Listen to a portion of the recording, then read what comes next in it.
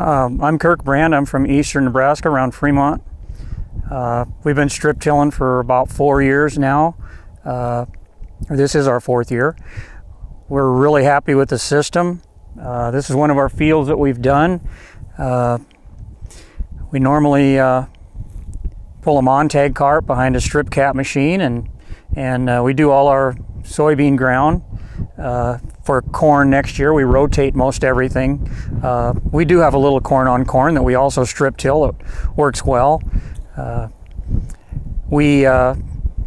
In our first year, we just put on 100 pounds of a product called Mez from CVA. And we found that we needed some potash too, which Mez doesn't have after some testing. So now we use a blended product of Mez and Aspire, which is a potash boron, and it seems to be really good, working good for us.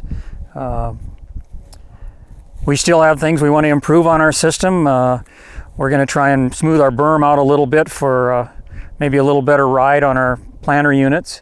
We have a precision planter equipment on our planter. We're really happy with that.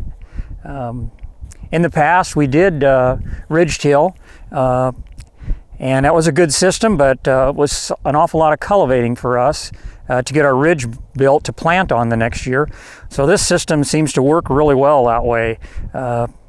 Really happy with having the Fertility right under the corn roots. Our roots seem to go down quicker than they used to. We don't have compaction under the rows, and our yields have come up since then. So we're pretty happy with the whole system.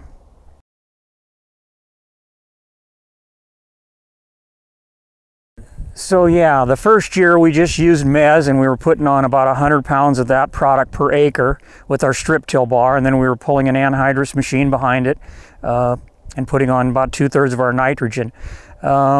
Didn't think we had that much of a need for potash. We only thought we had it in a few fields. Well, we went back and studied our grid soil samples a little better and found out that more of our fields needed potash than we thought.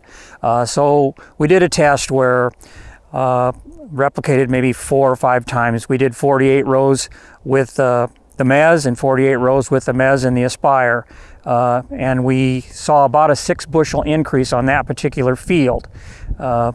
So now we use a blend of 100 pounds of Mez and 50 pounds of Aspire per acre.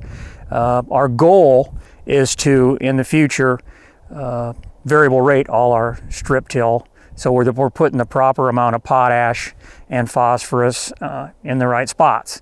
We haven't got to that yet, but that is our goal. So someday we hope to be able to do that.